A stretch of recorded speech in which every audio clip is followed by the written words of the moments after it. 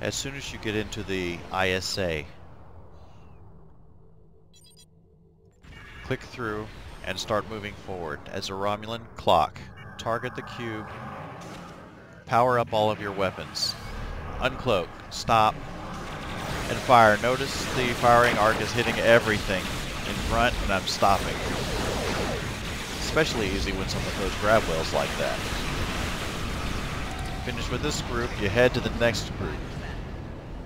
To the left, park just above the transformer, right in between the two generators. So that the back generators are in range, target the main transformer. I got hit. Targeting the main transformer, and you see how it's going down very quickly. Good. Once these guys are out of the way, you move to the next bunch of spheres in the middle here. Park and shoot.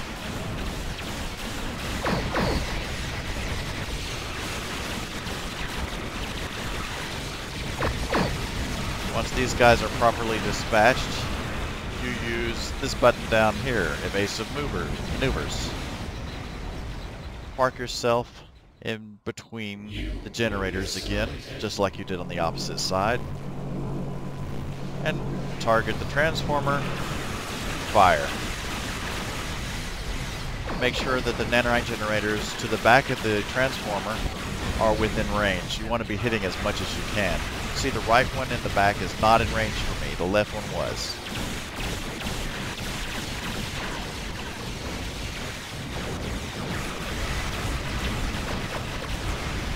Once this has been dispatched, move to the next group. The next group of nanite spheres. Park and shoot.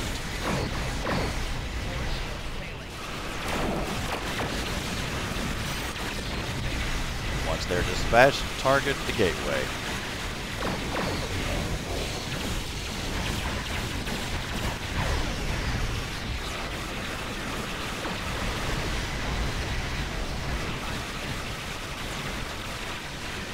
Once the gateway is down, then you target the cube. Make sure that you're getting the angles that put you on the behind the enemy, so that you're getting flanking damage.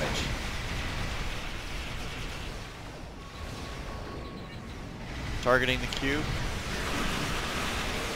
And how do I know I'm getting flanking damage? You see this arrow right here? This arrow is pointing behind it, and you'll see flanking damage, but I don't have Intel activated, so I'm not getting the bonus. That is all.